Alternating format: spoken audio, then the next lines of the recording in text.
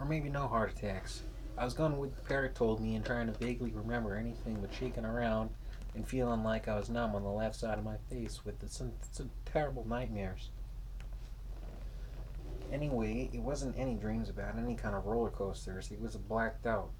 And then we went into camp songs. It was, oh, Susanna, don't you pledge your life to me. 'Cause I come from Alabama with a banjo on my knee. I'm no school teacher. It's about that song version, pledging your life to me. Is it that if you're from Alabama, I'm proud to be a slave, and etc. And slavery, is being contested in the U.S. or something like that. Black people should be on collars in Alabama. Don't pledge yourself to me. I pick cotton.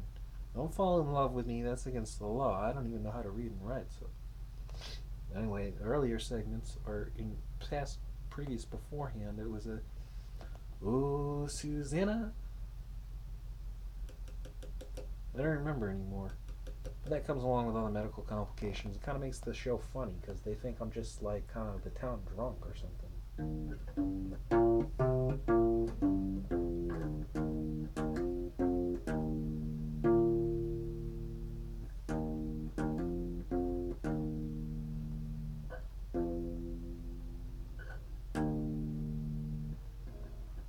Huh, it was a decent camp song. Yeah, we'll pick something else. I had a few others.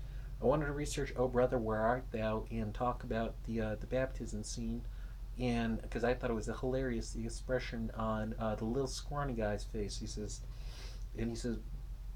but then Clooney goes, no, no, no, that could be a little bit dangerous.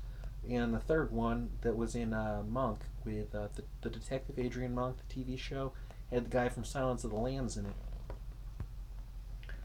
Kind of as the middleman. But then it's a wonderful church gospel as far as musical talent. Yeah, but what I dig, and as far as my more theory, as far as religion is concerned, is not that scene in particular, but I would take "Man of Constant Sorrow" as now that's a religion.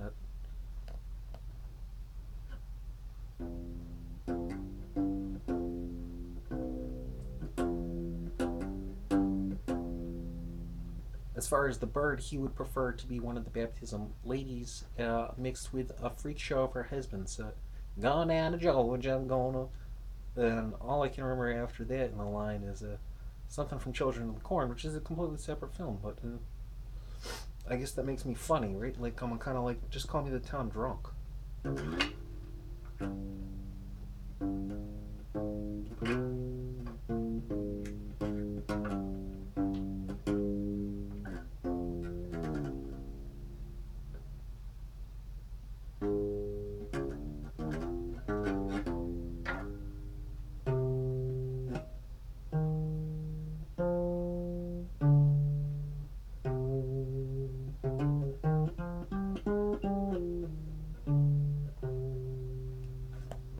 He says it's a little spooky.